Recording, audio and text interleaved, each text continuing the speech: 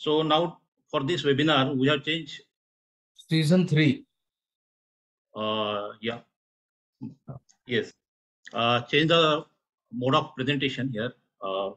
We are doing the case presentation, and we have 3 speakers. Those who will be presenting the cases: Dr. Sanjog Gazbie, Dr. Satish Lahoti, and Dr. Sandeep Iratwar.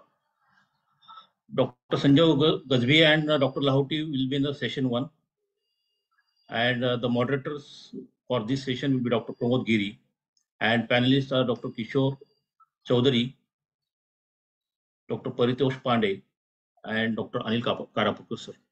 And for the second session, speakers is Dr. Sandeep Iratwar, and moderators is Dr. Suresh Sankla, and the panelists we have Dr. Atul Goyal. He may be joining on phone, or Dr. Sushil Patkar, and Dr. Praveen Salunki, sir. The brief program is the brief program of today's webinar is we'll be having a short program, inauguration of MCNS newsletter. Then the case presentation by Dr. Sanjog and Dr. Satish Lahoti. Dr. Sanjog will be talking on the endoscopic assisted clipping of pica segment aneurysm in telohilar approach. And there are 2 cases by Dr. Satish Lahoti. The first will be coiling of pica and SCA aneurysms in single setting. And second will be a ruptured dissecting aneurysm of the basilar top treated by contour devices. And the second case will be management of atlantoaxial dislocation at a rural hospital by Dr. Sandeep Iratwar, and there will be, it will be followed by the discussion by the panelists. So before starting the webinar, we are having our small function of inauguration of the MCNS newsletter, MCNS Times. So for this program, I have invited Dr. Dattaprasanna Katikar, President of the MCNS, Dr. Dev Pujari sir, and editor Dr. Sudhir Ambekar. So I would like to request Dr. Dattaprasanna Katikar, President of the MCNS, to say a few words about the newsletter. Good evening. We had a very active discussion on our WhatsApp, but unfortunately it was not being archived. So we thought about starting a newsletter, and the newsletter we will be able to have the articles which can be archived and can be used for the future. So we had spoken to Dr. Dev Pujari sir about it, and he has encouraged us to do that.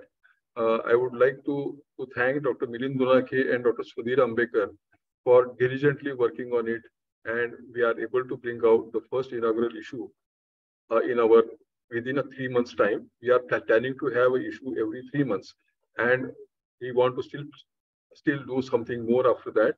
And we are very much thankful to all the authors who has helped us in time to send the articles. And I wish that we will be able to do it actively, and we will be able to give it a good shape. So I would request Dr. Milind Dunake to take over. Thank you. Thank you, Katikar sir, for your encouraging words. I would like to request Dr. Dev Pujari sir to say a few words about the newsletter and declare it as the inauguration. Thank you.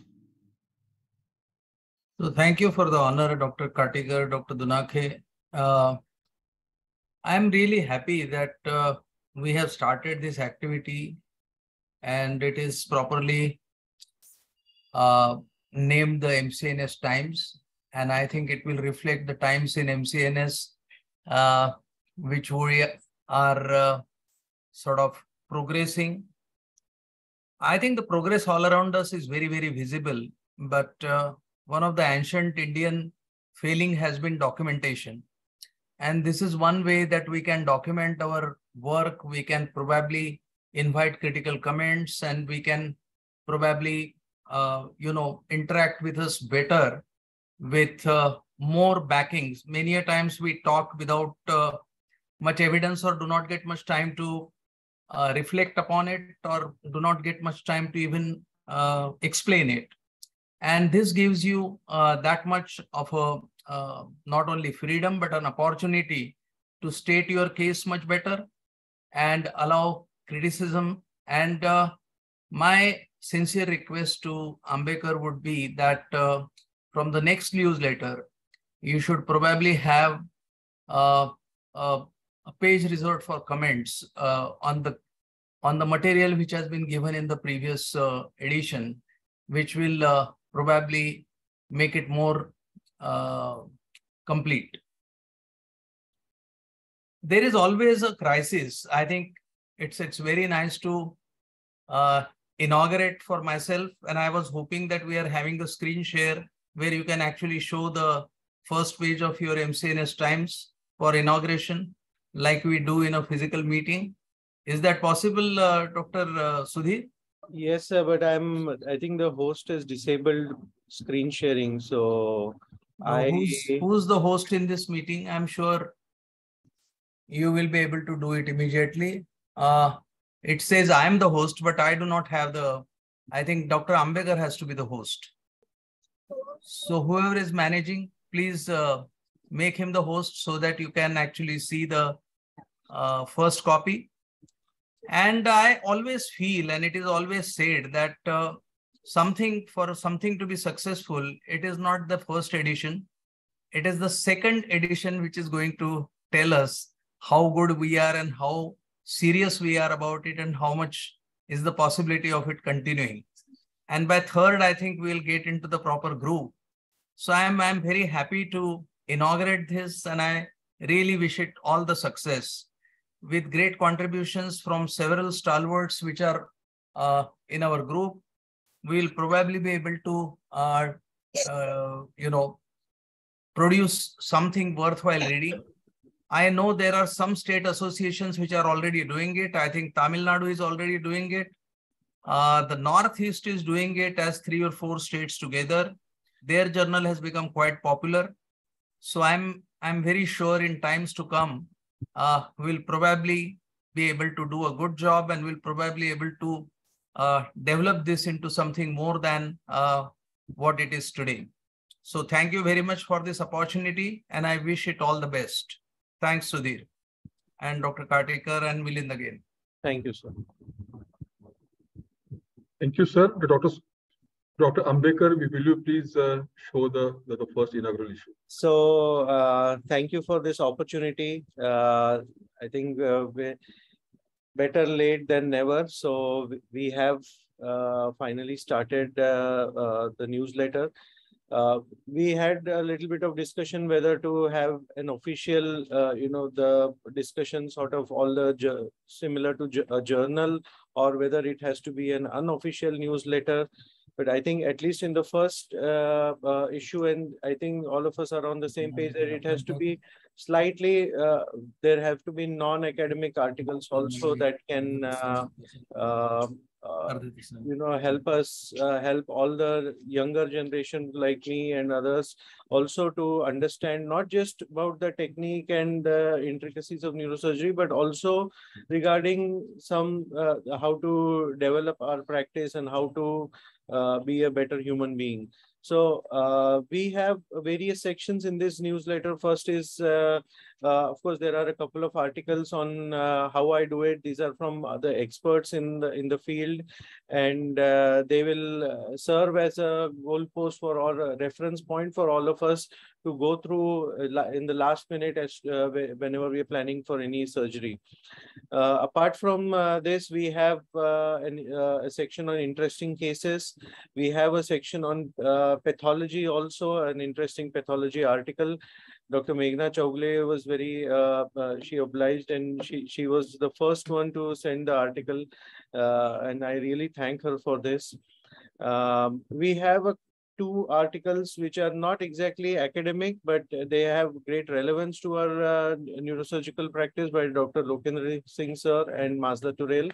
And I'm hoping that everyone will be happy to read all these articles. Again, as Devpujari sir said, it is not the first issue, the forthcoming issues are most important for us. I request all the members to actively participate and contribute to the upcoming newsletters. And if there are any queries or anything, any suggestions, please feel free to call me or contact me at any point of time. I'll be, you're most welcome. Thank you very much. Thank you, Dr. Sudhir. Sorry, sir, I was disconnected for some time. After this, I would like to request Dr. Pramod Giri to take over and start the webinar. Dr. Giri, sir. And I conclude that this program is over. Good evening, everybody. And we are really thankful to Dr. Dev Pujari sir for inaugurating this newsletter session. And I think that we should give a great applaud to the newsletter team. So everybody should clap right now for the team. We start today's session as we all have done the nice last session very nicely, and continuing with that, as per the instructions of the senior members of this MCNS chapter, we are continuing with the case presentation series.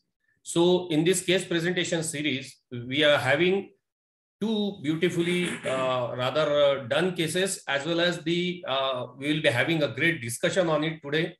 So little bit controversial topics, but definitely for the benefit of the younger generations, these topics have been kept purposefully. So the first case will be posterior circulation aneurysms done surgically, as well as done by the intervention radiologist at our place. So first case by Dr. Sanjog Gajbhiye, is an assistant professor to me, and second by Dr. Satish Laoti, he is consultant intervention radiologist. So both will be presenting the circulation, posterior circulation cases, first done by surgically and second by the endovascular way. So the forum is open today. The first case by Dr. Sanjog Gajbhiye.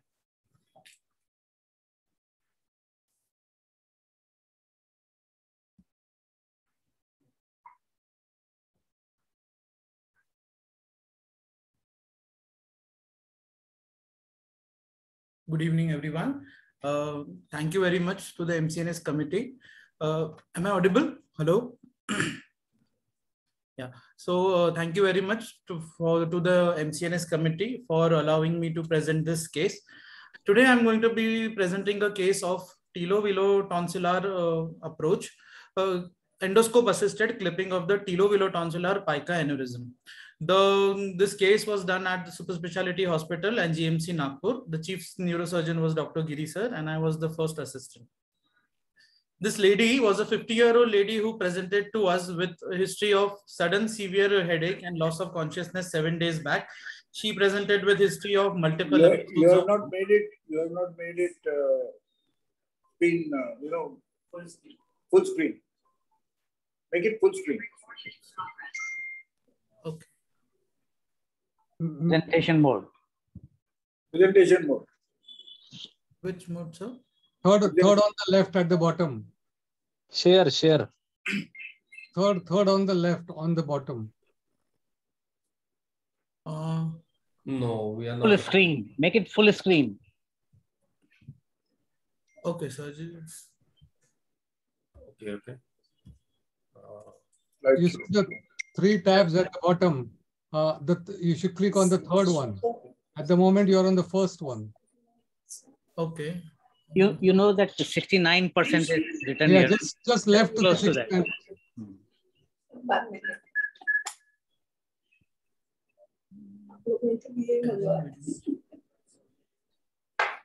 Just click to the left of 69%.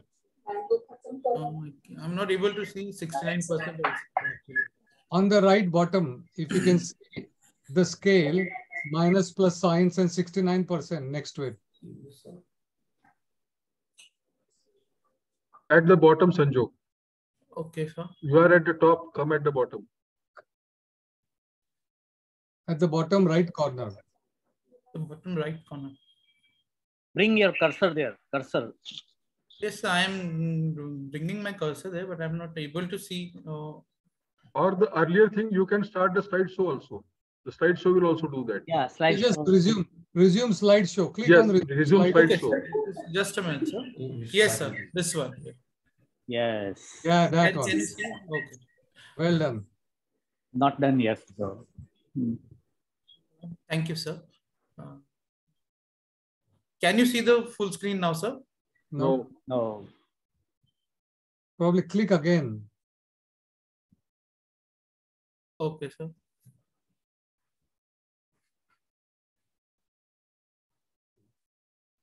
Full screen. Full screen. Yeah, Click there. click. Can you see, sir? No. Because I can see full screen on my my laptop, sir. Okay. Okay, then carry on. It will probably take some time. Yeah. Okay. You can go to slideshow and resume slideshow. Resume slideshow. And just carry on. Yeah. Can you see the video? See the full screen, sir, now? No, we can't. But just forget it. Just carry on. Carry on. Carry on. Yeah. I think why waste time on this? Okay, sir. So moving ahead with the history. The patient presented with a history of multiple episodes of vomiting, the severe neck pain suggestive of meningismus. She did not have any neurological deficits and no comorbidities.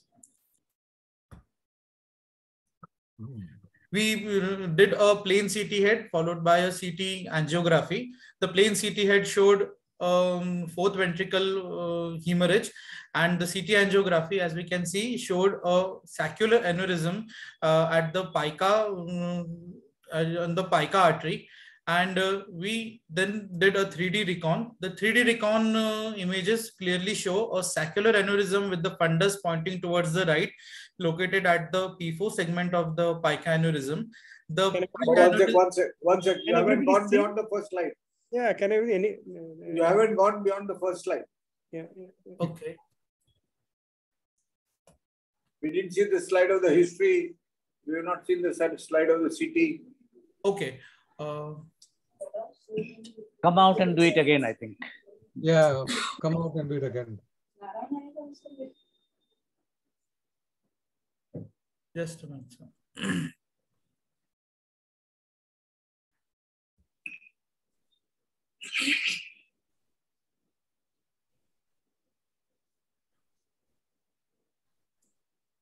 So do we see the full screen now?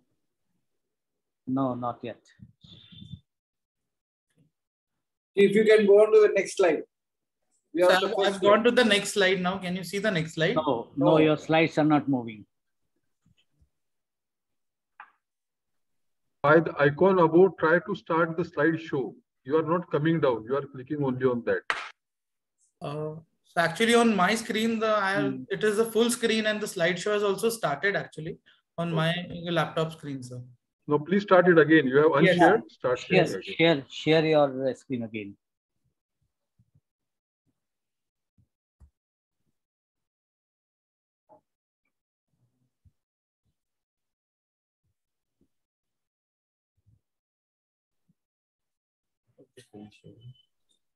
Yes, sir.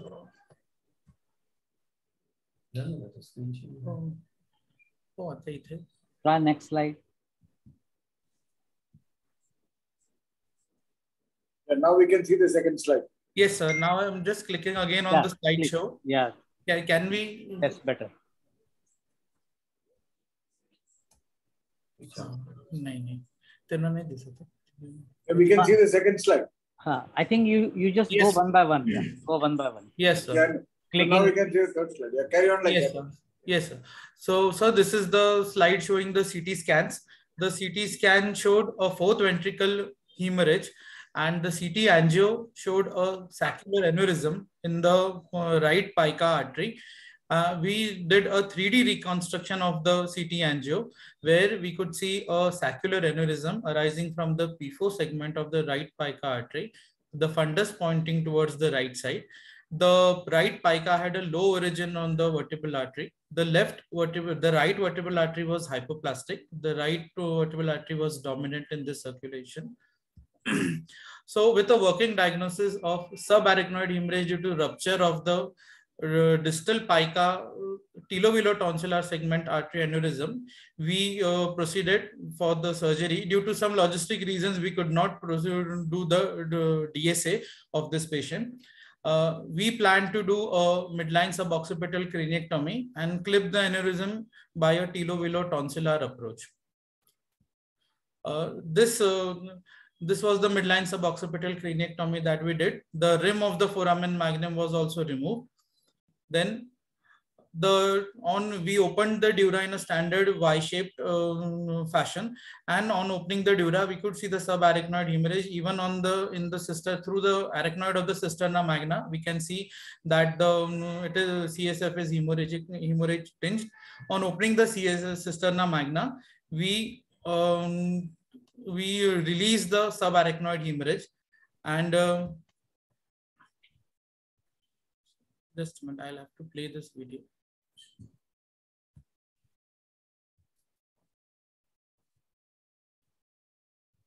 I'll play the video separately since the video isn't being played.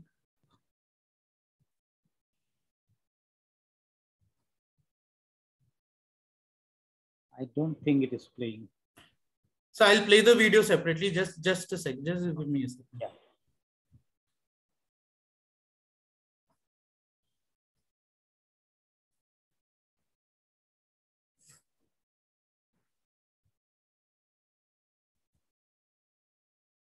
So can you see the video here?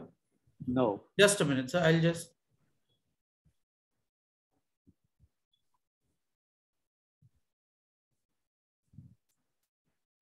So can you see the video here? Yes, now it's okay. Go ahead, please.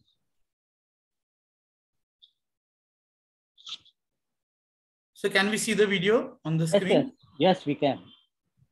Yes, we can see the video now. It's playing. So on this video, we could see that there is a bilobe saccular aneurysm on the right pica artery, the tilovelotonsillar segment, and it was at the junction of the cranial loop. We applied a straight clip, and before applying the clip, we inserted a 0-degree endoscope to check for the whether the neck has been dissected completely or not. And after clipping also, we inserted a endoscope to see for the completeness of the clipping. Inserting the endoscope allowed us to minimally manipulate the neck of the aneurysm. At the 6 o'clock, 7 o'clock position, we can see that the clip has been completely applied and the neck has been completely secured.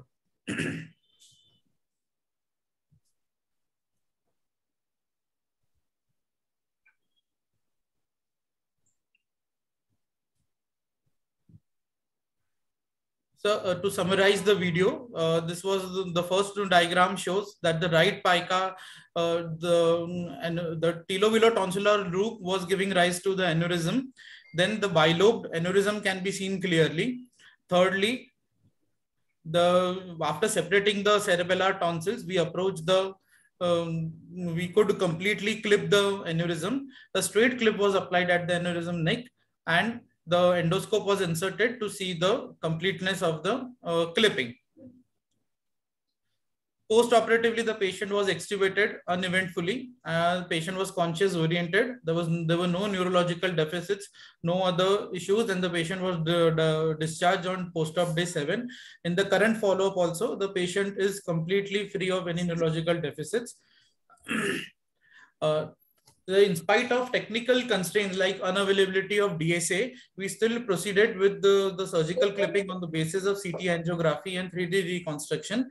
Endoscope was used to define the neck of the aneurysm and the fundus of the aneurysm. Distal pica aneurysm, especially at the P4 segments, can be accessed by the midline suboccipital craniectomy and the tilovelotonsillar approach. In this case, use of angled endoscope would have allowed a detailed visualization of the neck of the aneurysm without any much manipulation. Thank you, sir.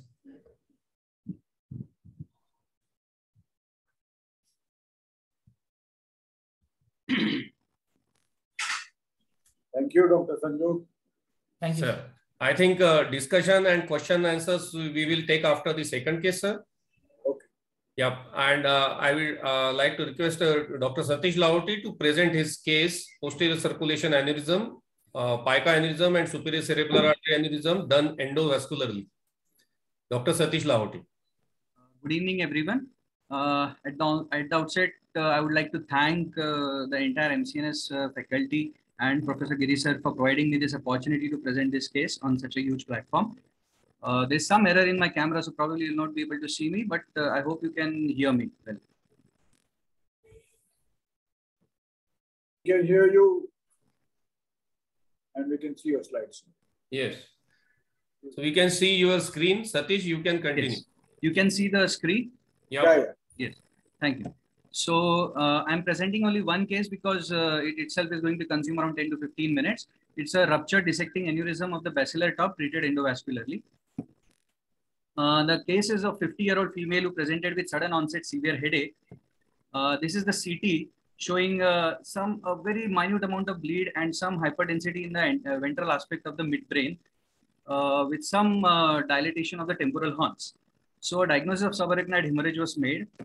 MRI was done. MRI showed again a thrombosed aneurysm on the ventral aspect of the midbrain. This is the MR angio done. MR angio showed a narrowed basilar, more narrow towards the distal tip.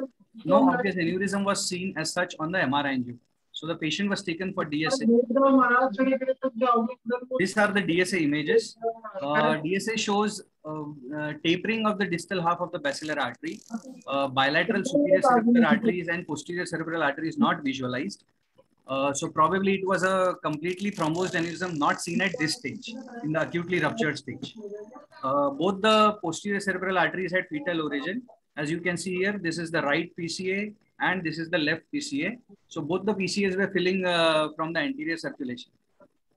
So at this stage, we managed the patient conservatively. She did well. She was discharged at around 10 to 12 days. Then we called her for a repeat DSA after 3 weeks. So this is the DSA done after 3 weeks. Sorry, I'm sorry to interrupt. There's a lot of background noise. Can we mute someone? Can we mute everybody except the speaker? Yeah, can I continue? Yes, please. So this was the DSA done 3 weeks later. Now the DSA is showing a dissecting aneurysm at the top of the basilar artery. The distal half of the basilar is narrowed and there is a aneurysm measuring around 6 mm in width and around 5 mm in neck with a small daughter sac at the superior tip. Posterior cerebral arteries are still not visualized. And both the superior cerebellar arteries are arising from the body of the aneurysm. This is the right superior cerebellar artery and this is the left superior cerebellar artery. Both are arising from the body of the aneurysm. The basilar artery is ending into the base of the body of the aneurysm. So this was a very difficult anatomy to treat. I think it was difficult surgically. So we opted for an endovascular management of this patient. So the target here was to preserve both the superior cerebellar arteries as well as to obliterate the aneurysm. So endovascularly, a few options were thought of. Putting a stent over here to preserve the right SCA, another stent in the left SCA, and coiling the superior part. But this would have been really difficult because putting in stents in such small vessels would have led to the occlusion of the vessels. So the other option was to keep this right SCA flowing, left SCA flowing, pack off the dome of the basilar artery, and put something here to support the coils in the distal half of the aneurysm. So this yellow segment line, we needed something to put here. So we decided to take the contour device. This is the contour device, which is basically a flow diverting device devised for wide necked aneurysm. It sits into the base of the aneurysm, covering the neck and provides a flow diverting effects. If additional coils are put into the distal segment of the aneurysm, it further reduces the bleeding risk in the immediate post-op period. So this is how the device looks. This is a chart which provides us the approximate size of the contour which would be needed. So our aneurysm was around 5 mm at neck and around 6 mm in width. So we took a 9 mm contour device, which goes through a 0 to 1 microcatheter. So the hardware used, we took a right femoral puncture with an 8 French short sheath. Long sheath was taken in the left vertebral artery, and a Fargomax 070 guide catheter was taken through the long sheath. So these are the images. This is the roadmap. This is the Echelon 10 microcatheter for the coiling part of the aneurysm. So this is being tracked through the left vertebral artery, through the basilar artery, towards the basilar aneurysm. Here we have entered the basilar aneurysm. You can see this is the wire. Over the wire, this microcatheter gets tracked into the aneurysm. This is the coiling microcatheter. Here if you can see this, this is the tip where the coiling microcatheter is now placed. Now this is the second microcatheter through which the contour device will be brought. This is the tip of the coiling microcatheter, and this is the tip of the Neuroslider 21 through which the contour device will be brought in.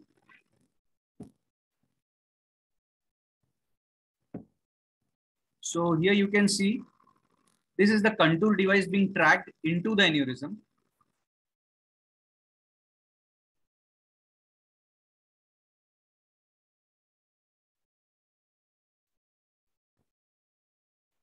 Can you see the video, please? This is the contour device being tracked into the aneurysm. We see the tip of the catheter, but we don't see the contour coming in. Can you see the video? I'm showing the video separately, actually. No, it's not playing. It's not playing. Okay.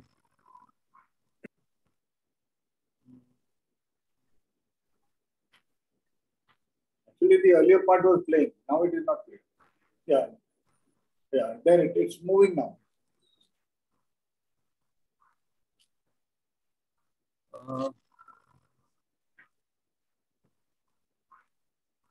Satish, you please play this video now.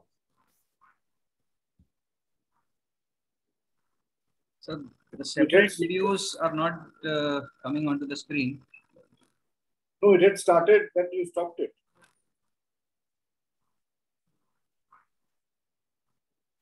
So just give me a minute.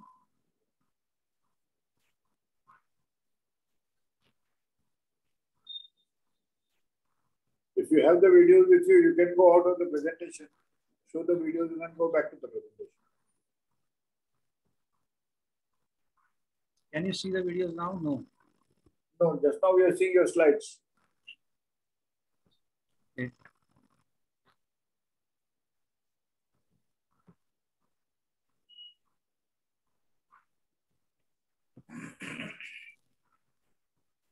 So the video is not playing probably. So this is the contour device. If you can see, the contour has been deployed at the base of neck of the aneurysm. And after the deployment of the contour, the coils are placed at the distal end of the contour to pack the distal dome of the aneurysm. So this is sequential coiling of the aneurysm. And this is the final result. So the dome of the aneurysm is now completely packed. Both the SCAs are filling well. Here you can see in the subtracted view, this is the contour deployed. This is the tip of the contour at the top of the basilar artery. And this is the mass of the aneurysm, mass of the coils into the aneurysm. This is the AP view and this is the lateral view. So this is that device which can be seen. This is the umbrella-like device which is placed into the distal basilar artery and provides the scaffolds for the coils to be put into the aneurysm. This is the lateral view. Here again, you can see this contour placed well and the coil mass lying superiorly to the contour device. So patient was then discharged well. At 6-month follow-up, when patient came for a DSA, this is the 6-month follow-up, complete obliteration of the aneurysm, both the SCS filling well. So this is how the complex case of this basilar top dissecting aneurysm was treated. Thank you. Thank you, Satish. I think the forum is open for the questions. We have great experts like Dr. Anil Karapurkar sir, Dr. Paritosh, Dr. Suresh Sankla sir, Dr. Dev Pujari sir for the discussion part. So anyone can put up the questions.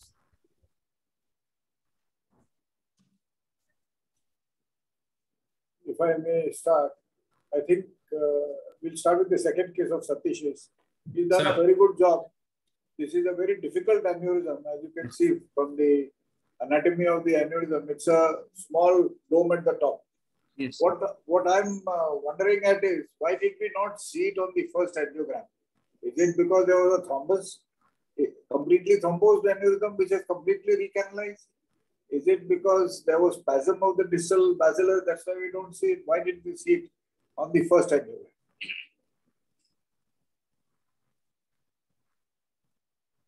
And it's a fairly large aneurysm. Yes.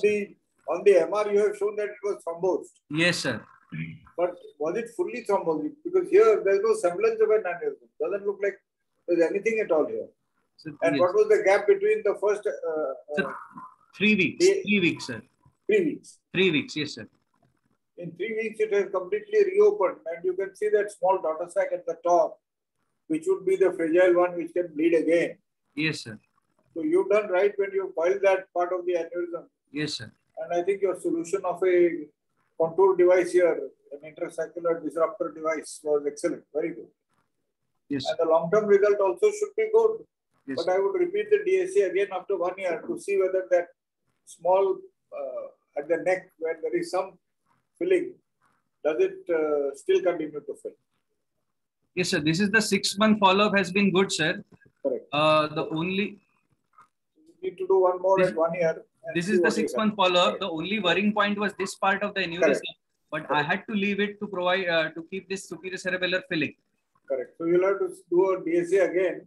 Yes. And see what is happening to that, whether it is enlarging or whether sometimes it progresses to complete thrombosis. So that part may go at another 6 months. What about your antiplatelets? Are you giving antiplatelets? Sir, I gave it only for 4 weeks. Initially, that to single antiplatelet ecosprin. And then for next 5 months, she has been off antiplatelets. And this is post 6 months. So that may promote thrombosis. If you stop the antiplatelet, it may promote thrombosis. Yes. Very good. Excellent. Thank you. And Thank about the pica aneurysm also, I think what you guys have done is a wonderful job. Though you said you've not done a DSA, but obviously with the endoscope you could see it all around, and you clipped. So it was a direct clipping. Sir, actually it was during the COVID period. We didn't have that the possibility for the in COVID period to get the DSA done. So we could just entered with the CT angio, and the 3D anatomy was very much available, sir. That's why. And posterior. It's very good. Yes, sir. CT angio is very good. Shows the aneurysm very, very good. Do you use a temporary clip in these patients, or you clip? So generally we avoid temporary clipping, and for such a small caliber vessels, it's really disastrous. Many a times it gets clogged, and you will find that the whole circulation gets actually occluded. So generally we try to avoid the temporary clipping. And do you lower the blood pressure when you're doing it? Do you lower the blood pressure? So generally it is around 60, 80, between this is the diastolic one, and near about 100 is the systolic one, but not below that, because generally posterior circulation aneurysms, they get ruptured also. You are very much ready with the temporary clipping sort of thing. So there is no need to go below that, I think. It again leads to the unnecessary vasospasm of the vessels. Sir. So I think that both the cases have been opened to the forum. I would like to have comment from Paritosh sir, Kishore sir, and obviously Sushil Patkar sir has recently joined. So all the senior members, I think first Paritosh sir. Yeah, I think both cases were very, very appropriately treated. Distal pica aneurysms are very easy to treat, unlike the proximal pica aneurysms. And instead of doing a parent vessel occlusion of many of these things which I've tried to do, these can be clipped quite easily. It comes just after you split the tonsils and everything. So it is completely fine. And the only thing is, I've never seen an aneurysm completely disappearing and then appearing after 3 weeks. I mean, it is very, very, very strange. You must report this, because it's very, very unusual to have these kind of aneurysms which have completely disappeared. I mean, we see that there is some thrombus, there is some filling portion, but this looks like basilar occlusion and then completely taken care of. So I think you should report this. Probably a dissection plus spasm, both the things. Yeah, probably. Probably it was completely thrombosed, and then the thrombus went off, and then it started filling or something. And only one thing that we had stopped using antiplatelets for quite some time with contour devices. But I had a very recent case where we did a contour for a ACOM aneurysm. And after 1 to 2 weeks, he was on a single antiplatelet. But after 1 to 2 weeks, he had a small little stroke in the ACA territory. So we still don't know how many days we should use these antiplatelets in these cases, because the devices are very new. We don't know the natural history, all these things. So probably we should continue it for a little longer and then stop it for some time. I mean, I'm just saying, because still we know what is happening in these kind of patients. So yeah, very, very well done. Yes. Yes. I was having the same question in my mind, Paritosh sir, that the guidelines for the use of antiplatelets in such contour device used cases is not very much clear. So apparently they say that there is nothing needed, but there is a portion of metal which is there in the parent vessel. I mean, the detachment zone is still in the parent vessel itself. So we would probably need some antiplatelet for some time. We don't know, because these devices are very, very new, and we are not sure how many days we have to do. This was a basilar artery, so I gave it for around 4 weeks and then I stopped it. Yeah, completely fine. I mean, I think completely makes sense. Yes. Of course, a lot of Nitin and everybody don't even use coils in many of these patients after some time, and they say that they have not had any rebleed. You would be happy to know that most of the ruptured cases for which contour has been used in India. And the West has very, very little data for ruptured aneurysm contour cases. But yeah, I mean, I think with that small daughter set that he had, yes, you have to justify. I think and the way it was growing within 3 weeks, I was really scared to put only a contour device there. Yes, I agree. Yeah. Kishore sir. I'll talk about the second case first. I was just thinking from a surgical point of view. I think even if it was 3 weeks post subarachnoid hemorrhage, I think surgically it would have been very challenging, and you would have had either an intraoperative rupture and without very difficult to get proximal control, and surely you would have, maybe one would have clipped the aneurysm, but would have ended up sacrificing one of the superior cerebral arteries with very poor outcome. So I think you've done an excellent job. And we use contour very regularly. I didn't know whether that's a new or old. We've been using it for a while now. But as Paritosh said, we prefer to use contour and flow diversion mostly in cold cases. But this was kind of cold case. For contour device, our neurointerventionalist, I think, put the patients on antiplatelets for 4 to 6 weeks. But I think they are getting more and more confident on not putting them on any antiplatelets at all. And we have not seen any disasters. So I think that is something probably to think about. It just shows, this second case just shows that where the interventional radiologist has reached, where surgery finds itself very difficult. About the second case is other way around. I think midline posterior fossa approach, we are all neurosurgeons very familiar with it. Plus, if we remove the adequate margin of foramen magnum and C1 arch, I think you can get approach not only to the dorsal part of pica, but also the P2, P3, and except the proximal part, you can get very good approach to the pica without any problems, because pica provides itself adequate length. It's a long vessel. So that once we drain the CSF, surgery becomes relatively very easy. Plus, it's not that difficult to obtain any proximal control on the vertebral artery. The problem comes if the aneurysm is near the vertebral artery. So if it's a genuine pica origin aneurysm, then your lower cranial nerves come into picture. And sometimes it becomes impossible not to manipulate them or not to interfere with their function. But it's a very good approach, very straightforward approach. And I also offer, although our own preference is for offering endovascular approach as a matter of priority for all the posterior circulation aneurysms. Those who are recurrent or difficult by endovascular means, we tend to offer surgery. And your case is a perfect example how suitable a case could be for surgical intervention, even if it is posterior circulation. Well done. Thank you. Thank you. Sir. Patkar sir. Hello, Sushil sir. I think that he has joined and he has left, I think, right now. No, he's there. He's muted. Oh. Sushil, you're muted. Can you guys hear me? Sir, your No. comment on the Yes. both the cases. If you have seen both the cases, sir.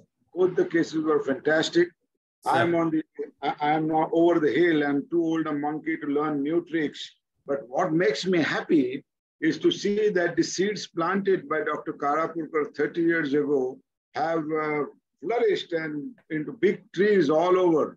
I must congratulate both the speakers, and I pay my obedience to Dr. Karapurkar, who started all this. Thank you very much.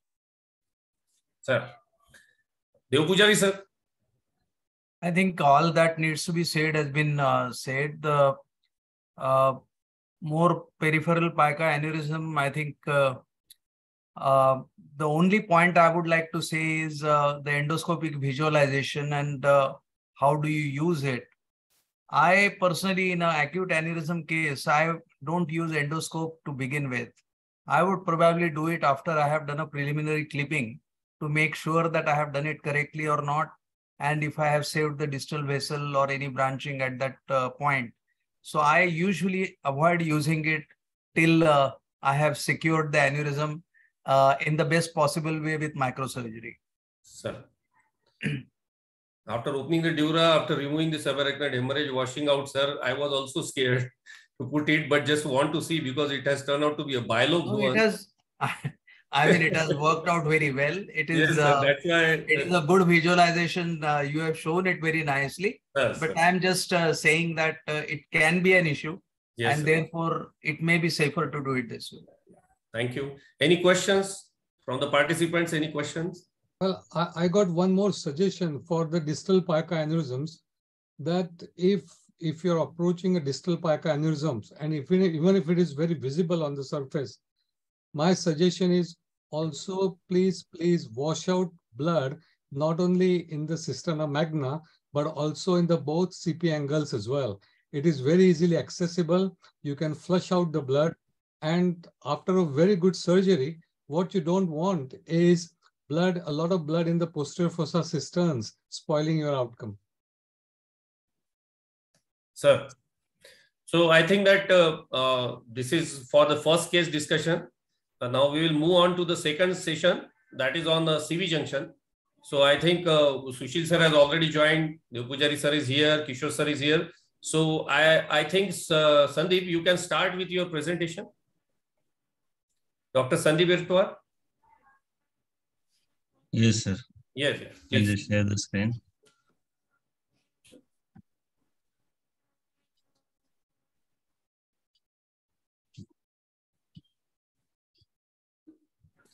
Sandeep is going to speak on the CV junction case, and then later on we will be having the rest of the discussion. At the outset, I would like to thank Dr. Pramod Giri sir for this opportunity and team MCNS. Am I audible? Yes, yes. Yes, sir. Please go ahead. Yeah, and Dr. Pramod Giri sir told me to present 1 or 2 cases of CV junction anomalies. So because the moderators, when I came to know, they are the masters on this subject. So I'll just run through 2 cases and maybe third case can be discussed in detail. So as everyone knows, the craniovertebral junction is known for complex surgical anatomy and poses clinical and therapeutic challenges. So here I discuss the first case, who is a 45 years female, a Delhi laborer, who has presented with a progressive spastic quadriparesis in short, and that's been progressing, and she also has a cuff headache. And on examination, she had a short neck and quadriparesis grade 4.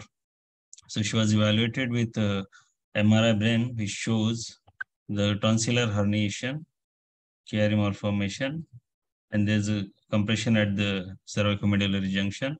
And then she was also evaluated, but there's no syrinx. She was evaluated with a dynamic X-ray of CV junction, which did not reveal any radiologically demonstrable cervical vertebral instability. So we got the CT scan done along with the CT vertebral angiogram, which shows the subluxation at the C1, C2 joint and the sagittal cuts. So we did classical Goel's technique, the C1, C2 fixation, along with the foramen magnum decompression, and she has recovered well, and she's doing well. So I'll just run through second case, who is an 18 years boy who also presented with the progressive quadriparesis with a change in voice and with a preserved bladder and bowel function. On examination, she had a severe ataxia and lower cranial spasticity, and cuff reflex were poor. So he was also evaluated with MRI, which shows the basilar invagination, which is very well seen here. We can see the severe compression at the cervicomedullary junction, and this is a tight foramen magnum, and you can see the posterior lip of foramen magnum also compressing the CM junction. And on further evaluation with the CT and X-rays with the vertebral angiogram, we are planning for foramen magnum decompression and C1, C2 fixation. So in this case, what difficulty we had, we could not dissect the C1, C2 joints, and the C2 joints is dissected. We could remove the articular cartilage, but the even after putting the traction, the distraction was not possible.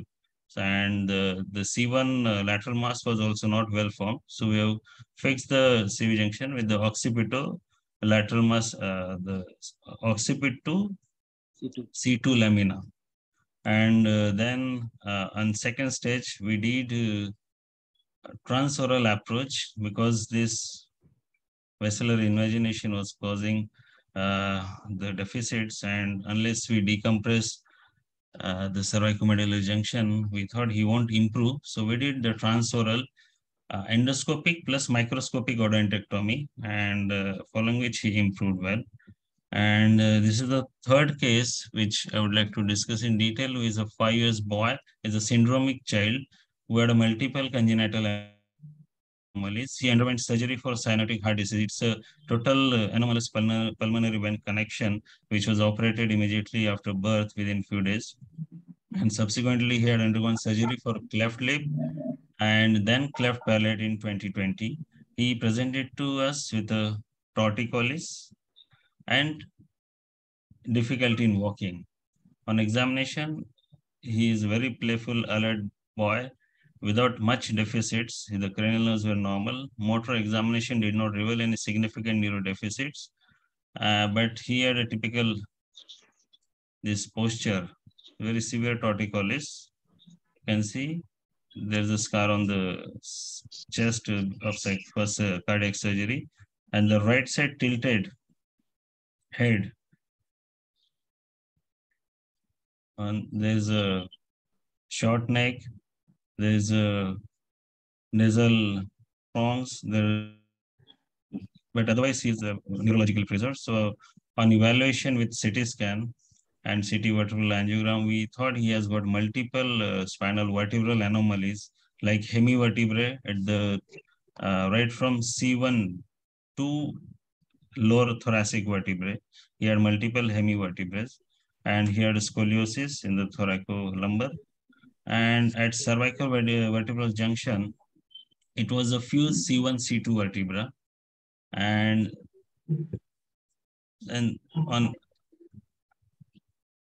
on sagittal cuts, you see there's a vertical alignment of C1 junction. There's a vertical alignment.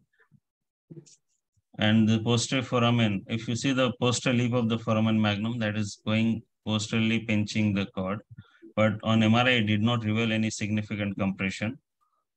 So he was, this is the 3D images which you can see that there's a severe tilt. This is a C2 vertebra, and you can't see the C1, C2 separately.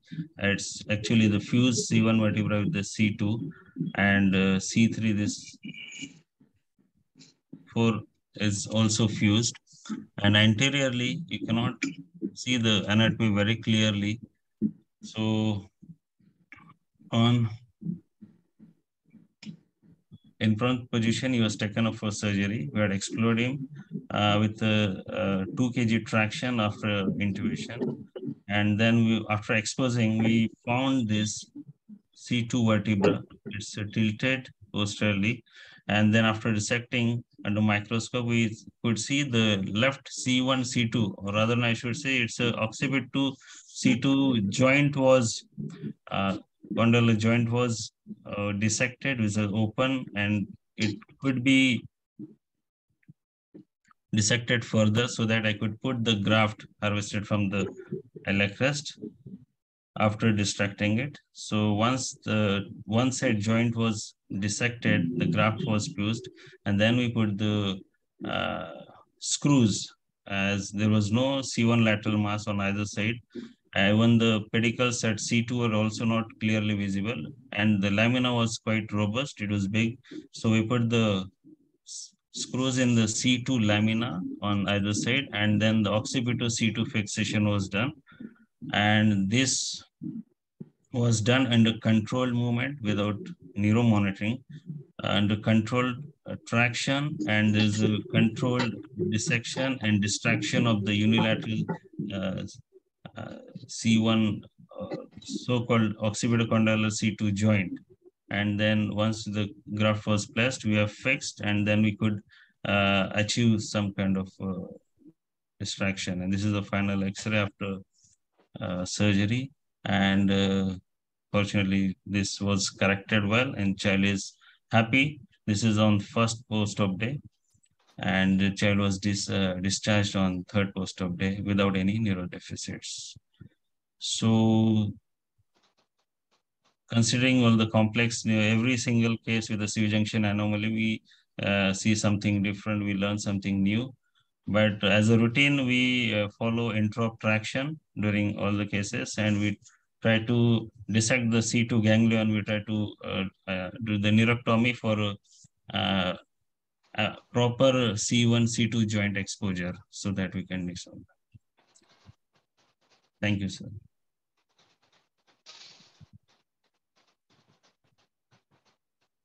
Nice case, Sandeep. This is really a good bunch of cases, and I'm very happy that Dr. Praveen Salunke has also joined.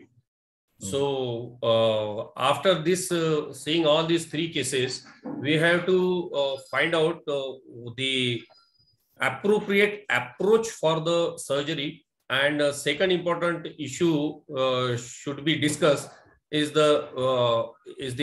particularly for the second case, whether we have to go posteriorly only, or we have to address it for the transoral and posterior fusion on the very first approach itself.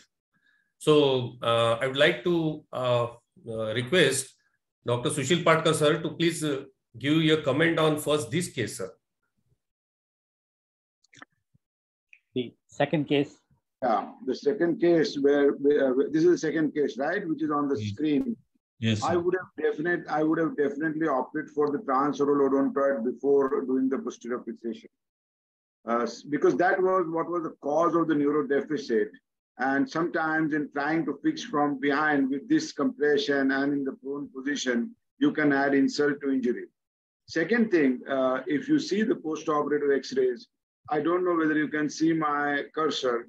Can you see my cursor on the screen? Hello? No, sir. No, sir. No, sir.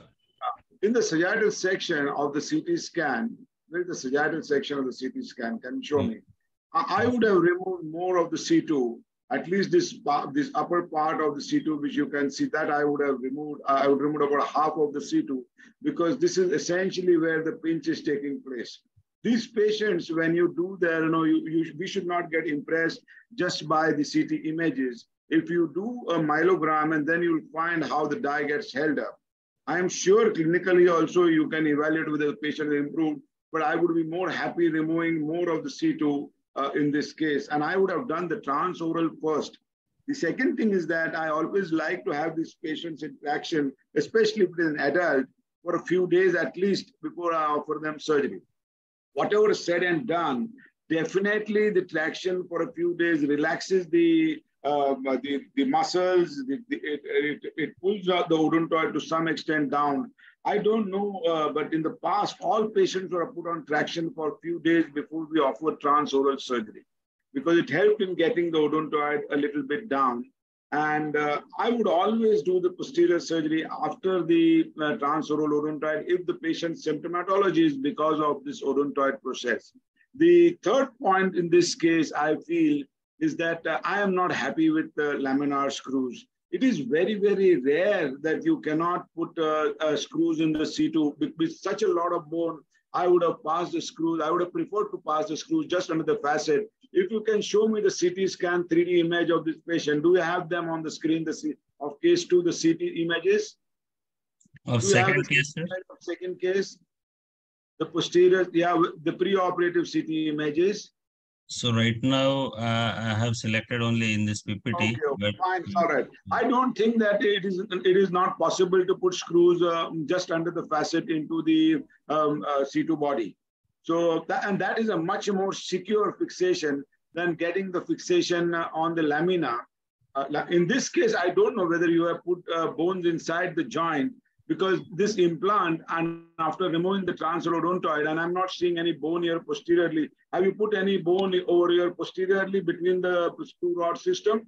Because eventually this will fail, because the screws in the occiput also are not bicortical.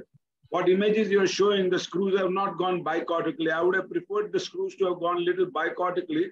So this implant is, for me, it might fail eventually if fusion does not take place.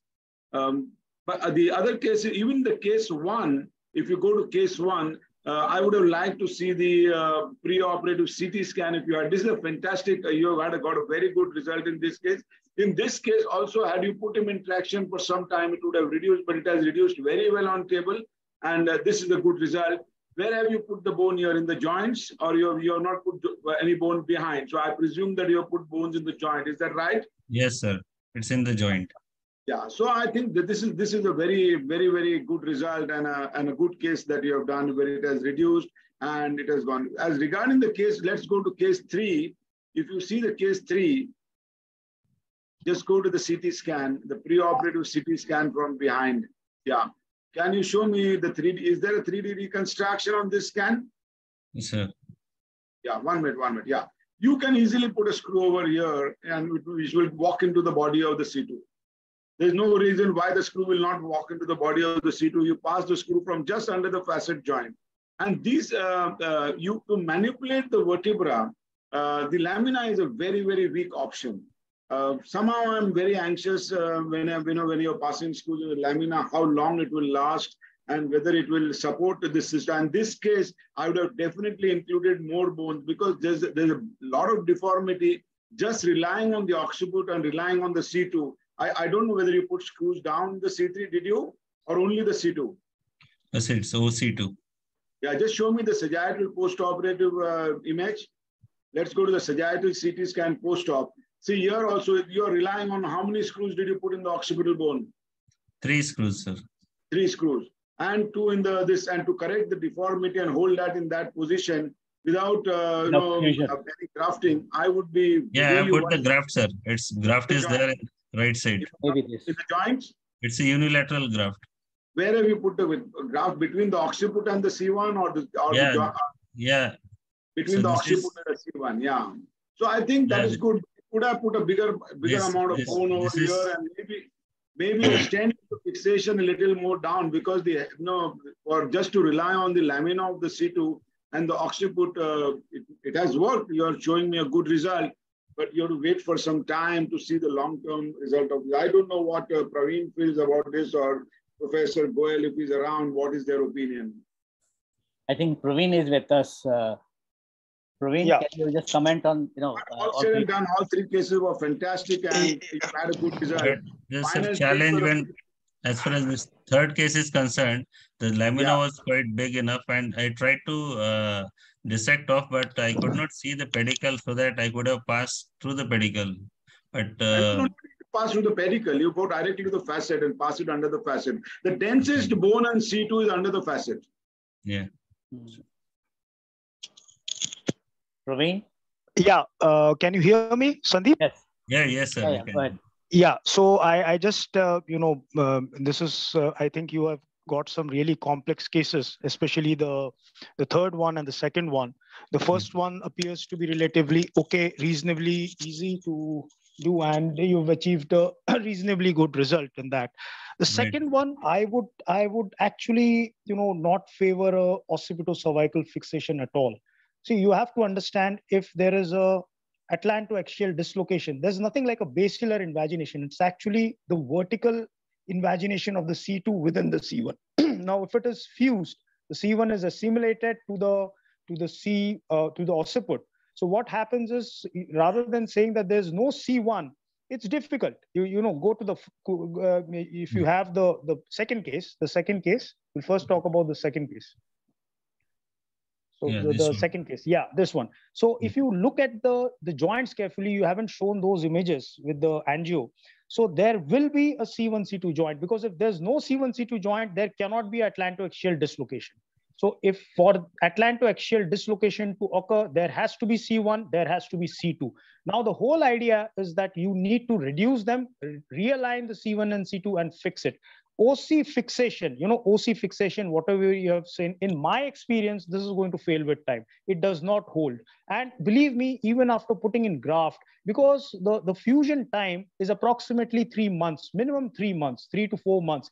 And before it fuses, because of the cantilever effect, because you can understand the joints are way anterior to your construct. So this is going to fail with time. This will fail. Either the screws will come out, or this will continue to dislocate. And as Professor Patkar said, I would also prefer to put in a C2 pedicle screw, subfacetal screw. That's what he had described. And I've been using it, and that gives you the best result. So the best results are obtained if you put in the screws close to the joints. Don't try to, fuse the occiput to the C2 with these laminar screws. At least I would not favor that. And the other thing which you mentioned about foramen magnum decompression, if you actually reduce it completely, you have to understand that the child was never born with a dislocated joint. He was born with a deformed joint. You need to correct deformity. You did not, this compression is actually secondary to that dislocation. So, I mean, that is my opinion. Obviously, at times you have difficulties. You can't really reduce the joint. You can't really reach up to the joints in your initial cases.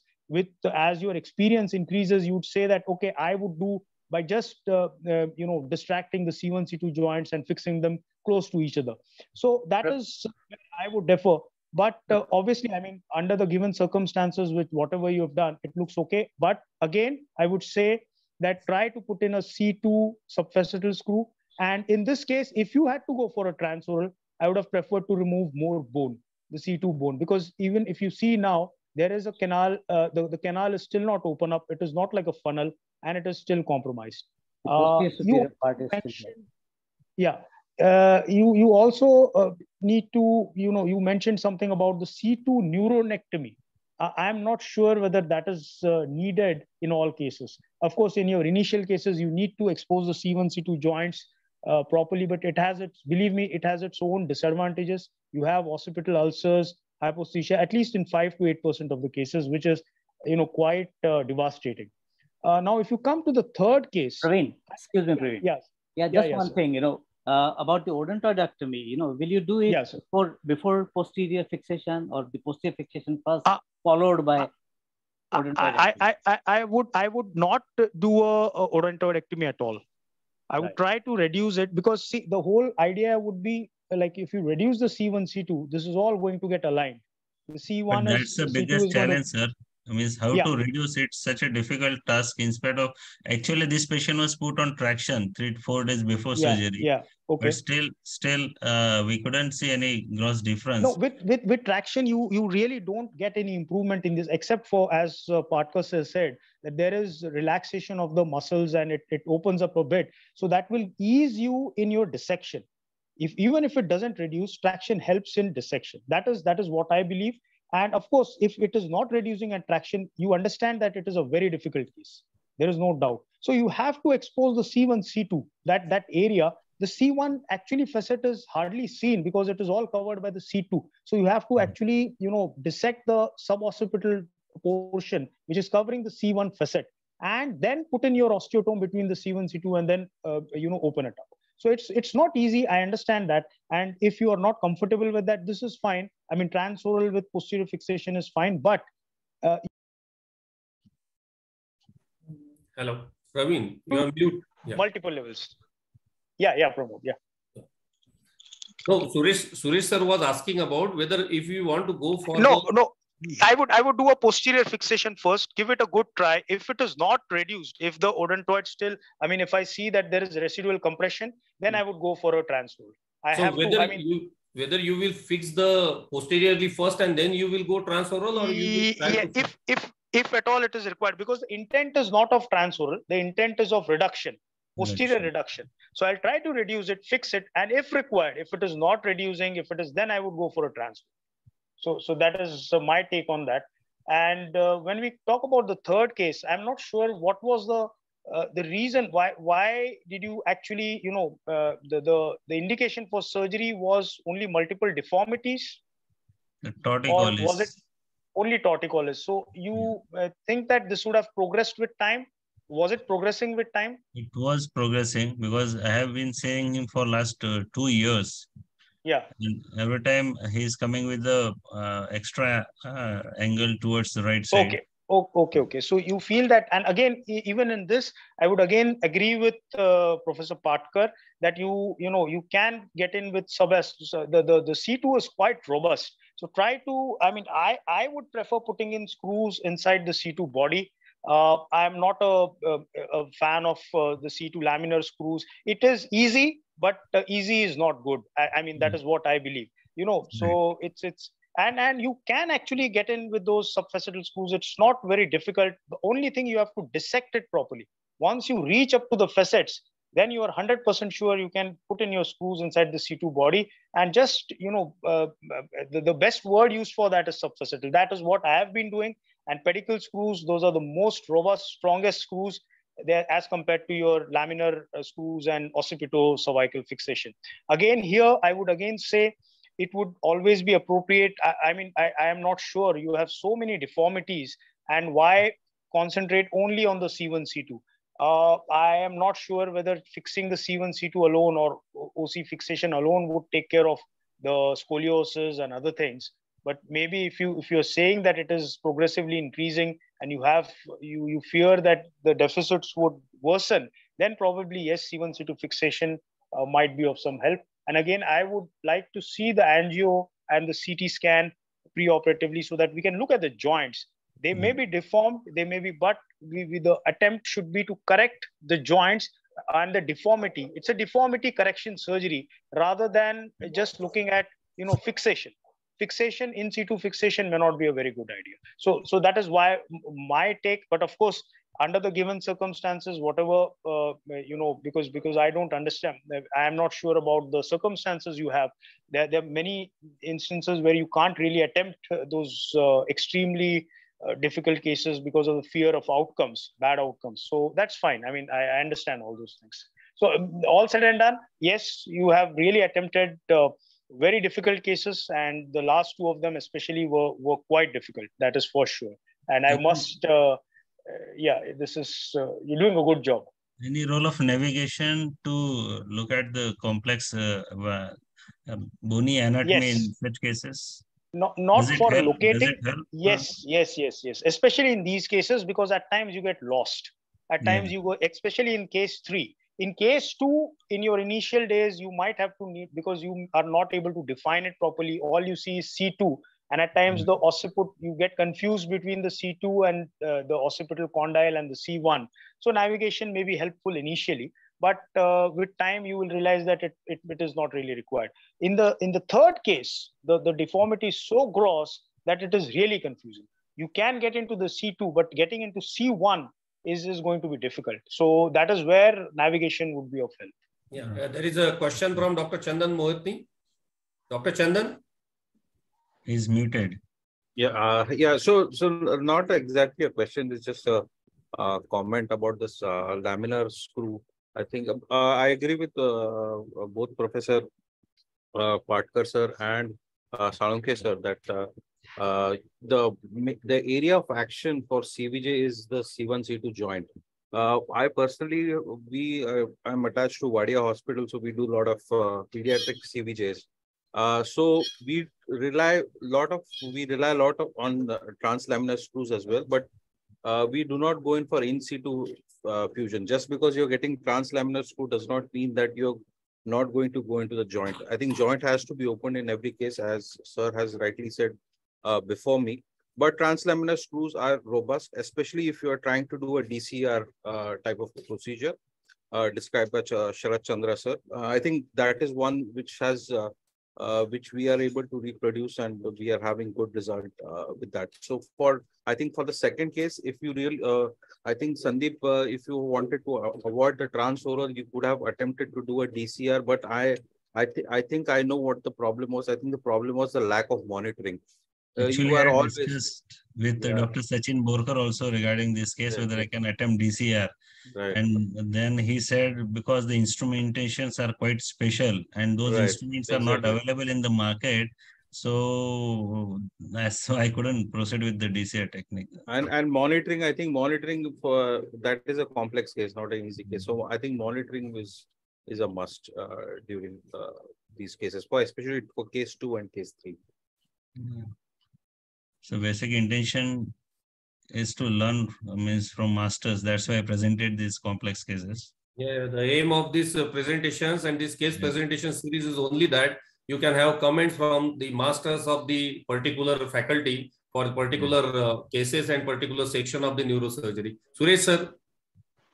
No, I would agree with all these things, and I really couldn't agree more with Sushil in terms of how you manage all these things, right? From putting the patients on traction, and then rely more on the bone grafting, the fusion with the bone grafting, than the instrument part. And the third case is unless it is a case where the patient is really deteriorating and all that, I think we should have observed that one. But as Sandeep said, as you said, he was deteriorating. He was any role of splitting muscles, sir? The sternocleidomastoid muscles are sometimes slit to. I don't know. I have not done it. So is it recommended to correct the torticollis? Because the primary deformity is the bony anatomy, the bony deformity. So I don't think. Another, I would like to add one comment. Hello. Hello, sir. Yes, sir. Yes, sir. In many times in adult patients, you do a good operation and the story has ended. But in pediatric population, we have to remember that this is a growing spine, and with especially in case 3, with so many deformities down below, this deformity might progress further, and whatever operation you're planning has to be such that it is going to have multiple holes, because eventually as the spine grows, the implant will fail. So whenever you're doing implants in pediatric population, you have to be very, very careful and think at least till what is going to happen to the implant till he finishes his growth, that is somewhere around about 17 to 18 years of age. And I'm very frightened before I take a decision to put implants in small children, especially where the torticollis is not just because of C1, C2 and deformed C1, C2 joints or vertebrae.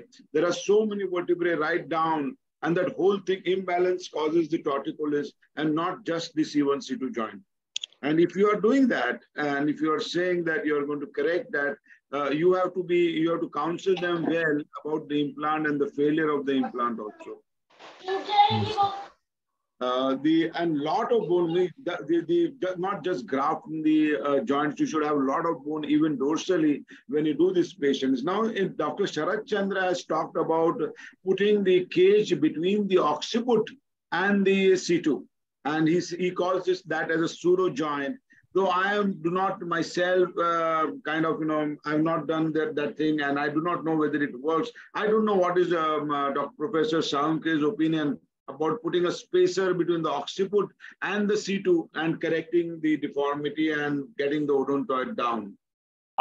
Sir, I have seen a lot of cases which have been operated outside. It appears simple, but it eventually fails because it is not physiological. You're trying to put in a spacer in a very small, that at that particular point, the C2 isthmus, that is also very small, and it simply does not hold. We put in a large spacer. I don't know, because the joints have not been tackled, joints have not been corrected. So I don't know whether it. I have seen many cases who come with failures. So but I would not be able to talk about hundreds of them. I've seen 2 or 3 cases which have come to me with failure after DCR with that extra articular spacer. So if the facets have been addressed, it works. If they haven't been, it usually fails. Yeah, so that is the point I wanted to make, because unless and until you have the facet, at least when you have fixed the facet, the further deformity will not progress. But if you have not fixed the facet, eventually in a growing spine, the implant will fail. There is a comment from Dr. Devpujari, sir. Actually, I was just going to comment on one aspect of this. I thought Dr. Sankla will already do that. One of the reasons why Dr. Patkar says and originally was described is to do the odontectomy first, because it's otherwise very difficult to properly extend the head and get the kind of position you require for transoral surgery. I think one major change that we have noticed is that nowadays posterior surgery is almost always done first. And most of the patients where we have done odontectomies are patients who have been treated outside with posterior fixation, and when the odontoid has still not come down substantially. And in these kind of patients, without doing too much of movement of the neck, you can actually do a much better job with endoscope, because you can get that angle without too much effort, which is required for microscopic transoral odontectomy. So there is some advantage, and you can do a good job in spite of having the posterior fixation already done. The one thing, technical point, I think what Sandeep has shown in his post-operative CT scan is that you can see that odontoid probably could have been removed a little lower, but most importantly, the posterior margin of the bone has remained intact. So that is an important aspect, and you can use navigation, or sometimes if the C-arm doesn't work so well. So that is another thing. And basically, I mean, unless you see the, there is a proper fall of dura and the membrane, tectorial membrane, you would not consider that you have been able to go down substantially. So per-operative imaging helps, either a good C-arm or a navigation in this case. I will add a little bit. Navigation on its own can betray you many times. If you want to pass good screws, you must somehow attempt to get either the O-arm with the navigation or the 3D C-arm with the navigation. Navigation on its own, we have to remember, is done with the patient. The images which you are using are images which were done in the supine position. And when you apply traction, and when you have the patient, the OT, you are relying on those images which were collected when the patient was without traction in the CT scan to do the preoperative imaging. And that navigation can many a times betray you, and even a few millimeters of betrayal is sufficient for disaster. But yes, if you've got navigation with intra-op O-arm, there is no way that you can make a mistake. Thank you, sir. Suresh, sir. Okay, so do we have anyone else who wants to make comments or some kind of question? Chandan, are you done, or you have something more to add? Adequately covered by all the bosses. So if everything has been done and discussed and all that, can we just conclude this thing and have the Dr. Amol? Dr. Amol? Yes, sir. Good evening. You had some question, Dr. Amol. Yeah, actually, I was asking about the cost of that new intervention device. first thing. Amol, it is around 8 to 9 lakhs rupees, I think. Okay, it's Yeah. not affordable to pay. Whether there are any social worker or social team helping out poor patient or needy patients? I don't think that right now it's not really in vogue, but definitely over a period of time, the price will go down. Yeah. Okay. Yes, sir. Thank you. Thanks. Sandeep, you presented nice cases and we had a very good discussion and we learned so many things. You still have something to really ask any of the faculty or anybody? No, sir. I have learned a lot, and definitely I'll try All to. right. So, shall we go ahead and close the session? Yes, sir. Pramod? Sir, I think that I would like to thank all the speakers and all the participants, faculty, discussants, panelists, and the moderators to really put up this great show tonight. And everybody learned so many things from this discussion, this seminar. So, but thank you, all of you very much, and call it close this session. And any other announcement or something, Milind? No, sir. Thank you. No, sir. Thank you so much. That was a great evening we had. Sir. Thank you, Parito sir. Thank you, Dr. Pasaluke, Dr. Thank you very much. Dr. Kartika. Thank you. Good night. Thank you, Dr. Giri, sir. For a nice webinar. We'll see you next month. Thank you. Yes, sir. Thank you. Thanks a lot. Good night all. Good night.